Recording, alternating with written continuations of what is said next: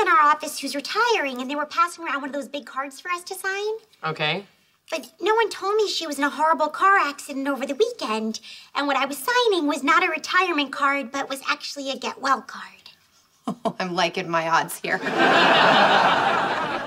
on the card, in the hospital, next to the woman who's clinging to life are the words, "Hey, Vivian, you deserve this." And at least with you gone, no one will steal my yogurt out of the fridge.